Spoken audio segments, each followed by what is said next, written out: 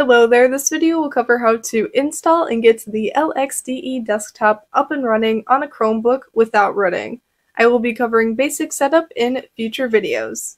If you are interested in Linux on a Chromebook, then you may be interested in my playlist that will cover how to install and set up a Linux desktop on a Chromebook without rooting. There will be commands, further explanations, and updates in the pinned comment for this video.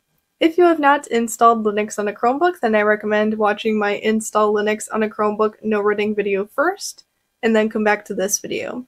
I will have a link to that video in the pinned comment. Overall, we are going to update Debian, install some software, disable the LightDM greeter, and then we are going to create a script that will start up the LXDE desktop. All of this will take about 12 commands.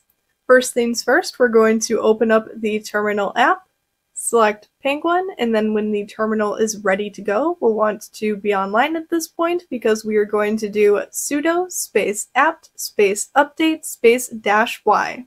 This will update the software index list, and the -y at the end will get rid of the extra step of confirming that we want to update.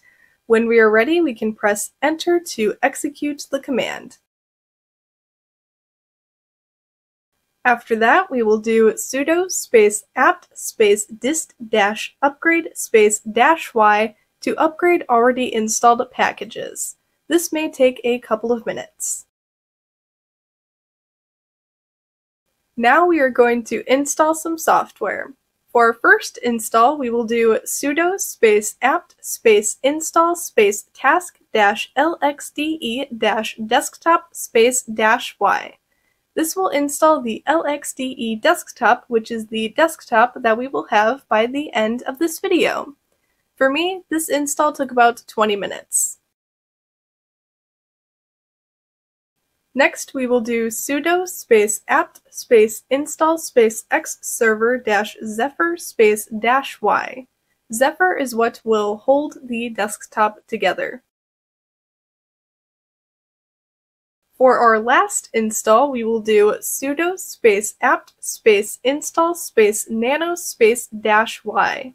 This will install the nano text editor, which is what we will use to create the script that will start up the desktop.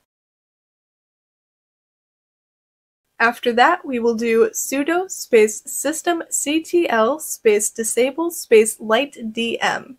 Systemctl stands for system control, and it is a systemd command. Now, the LightDM greeter clashes with the Chrome OS container design, so this command uses systemd to disable it. Note that we will only have to do this once. If you get to the LightDM greeter window, I will cover how to deal with it later in the video. Now we can create the script that will start up the LXDE desktop. To do that, we will first do sudo space nano space /usr/bin/gol. This will use the nano text editor to create a file named gol in the /user/bin file path. Keep in mind that we can use this command to edit the script at any time. Gol stands for Go LXDE, and it is just the name of the file, so you can name it whatever you would like. I just name it Gol because it's easier to find and easier to type. Now for the first line, we will put in Zephyr, starting with a capital X space -br space -fullscreen space -resizable space :20 space ampersand. Resizable is purposely spelled wrong with an extra E in the middle. This line creates a nested X server, which is what the desktop will run in. The ampersand at the end of the line will make it run in the background. For the next line, we will put sleep space 5. This will give time for the desktop to start up. You can adjust the time or get rid of this line completely if you would like. For the final line, we will put in all capital letters, display is equal to :20 space in lowercase letters, start LXDE space ampersand. This is what will start up the desktop. We are now done creating the script, so at the end of the last line, we will press enter on our keyboard out of good practice. Note that nano automatically does this because it's like pressing enter to execute a command. When we are done doing that, we will do Ctrl-O, Enter, and then Control X to save the file and exit Nano. The last thing we need to do with the script is sudo space chmod space +x space /usr/bin/gol, or whatever you name the file, and this will make the script executable so that way we can use it.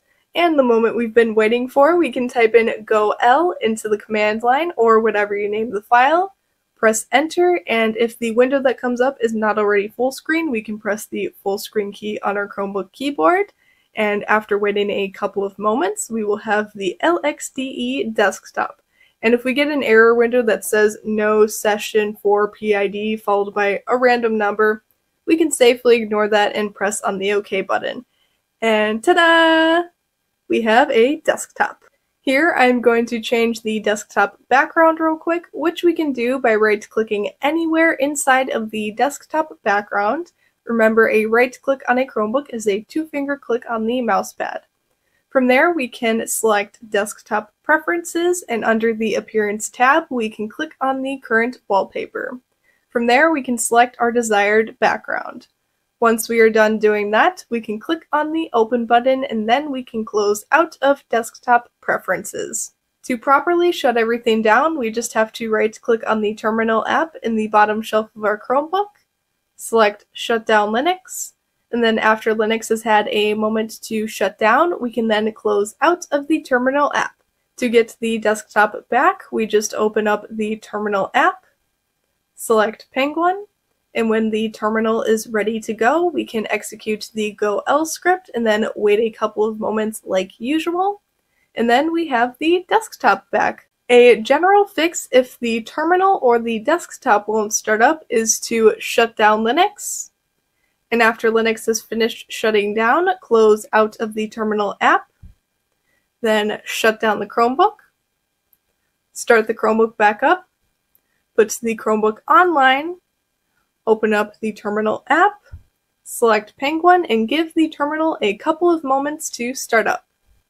If the terminal starts up, then we can execute the GOL script, wait a couple of moments again, and the desktop should start up. If the LightDM greeter window pops up when we start up Linux, it will come up as a window that we can't interact with, and if we try to close out of it, it will close out of the terminal session as well. To fix this without closing the greeter, click on the terminal window and do sudo space systemctl space disable space LightDM. When we're done with that, we can then shut down Linux, and after Linux is done shutting down, we can start Linux back up, and when the terminal is ready to go, there should be no more greeter window popping up anymore.